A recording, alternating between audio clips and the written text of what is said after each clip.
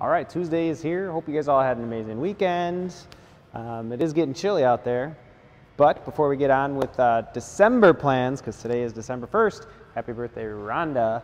Hope you enjoy your day.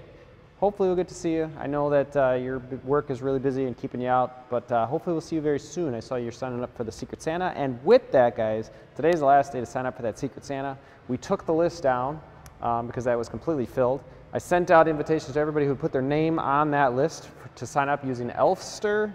It's an online kind of Secret Santa drawing, and what'll happen is once everybody accepts that invitation through Elfster, I can draw the names. Okay, so let's try to get that done this week. The sooner the better. Got a few names on there that I sent out that invitation, so look for it. If you put your name on that sheet, you're going to get an invitation from Elfster, so make sure you accept that and then get going, and then we'll draw all the names and you'll get paired as soon as possible. And then December 20th or 22nd, we just put it up today, I think it's the 20th.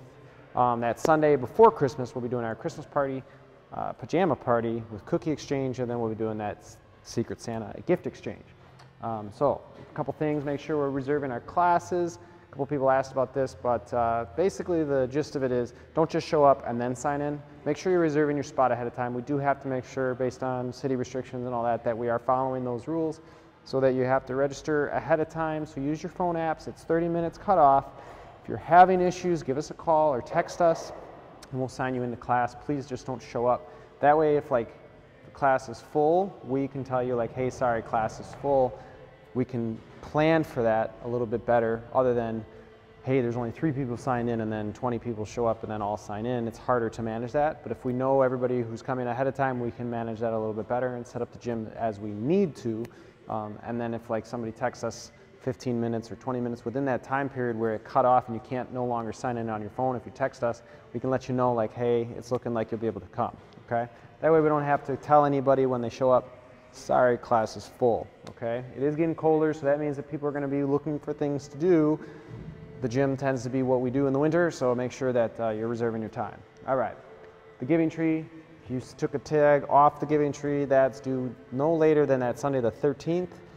So please, if you're going to return it on that Saturday, make sure it's Saturday the 12th, because we are closed on the 13th. You can leave it here on Sunday if you have that after access. Just put it by the tree.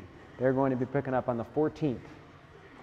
Today's workout's a 2-parter. I told you we're going to be doing strength 2 times this week. So today is that other day. It's back-to-back strength days into a workout. But we'll be doing a push press at reps of 8-2, 6-2, and 4-2. The goal here is to go probably a little bit lighter on those 8s, those 6s, and the 4s, with picking up the weight on the 2s. So hopefully the goal is when you're working on those higher reps, the weight doesn't feel as heavy, or vice versa on the 2s. It's just a really good way to kind of trick the mind into feeling the weight. So we'll be working out of the rig on that one. You'll be kind of adjusting the weights, and we'll try to go every 2 to 3 minutes on that.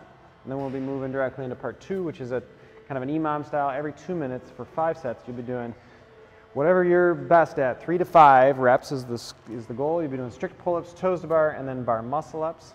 You'll have 3 separate scores in sugar WOD to enter. You're going to enter your total pull-ups, your total toes to bar, and your total bar muscle-ups at the end. So basically, these are, since it's a minute, you have a minute to work on each one of these, or I'm sorry, on the whole thing. So if let's just get into our strict pull-ups, maybe you're going to do 3, maybe you're just getting toes to bar, so you'll do 3. You could do 5 on the pull-ups if you're really good at them, but maybe 3 on the toes to bar, you're just getting them. And then as far as the bar muscle-ups go, you know, we say 3 to 5, but if you're just getting them, you're just working at them, even if you did 1 every time, that is fine as well. So you have 2 minutes to get that work completely done. Your goal is about 30 to 45 seconds, and then rest the period of time, and then go at it again. Fitness and performance is as written, masters and teens. You can sub the bar muscle-ups for chest to bar. You can also do jumping, that is fine. Jumping bar muscle-ups is what we're going to recommend. And then wellness, we want to see pull-ups with a negative. So obviously if we don't have our pull-ups, you'll be working on the negative portion, so jumping up and then lowering and control it down. Hanging knee raises are okay, and then for the bar muscle-ups, we can sub either the bar muscle-ups or the the pull-ups for ring rows are fine as well. So at least we're going to be working with the negative on the pull-up, and then for the bar muscle-ups, we can do ring rows, or vice versa. It'll be ring rows on the pull-up, but for the bar muscle-up, we can do the negative, okay? Hope that makes sense. There's a lot of moving parts here today. We'll have fun with it, and then we'll see you guys back here tomorrow for our Wednesday workout.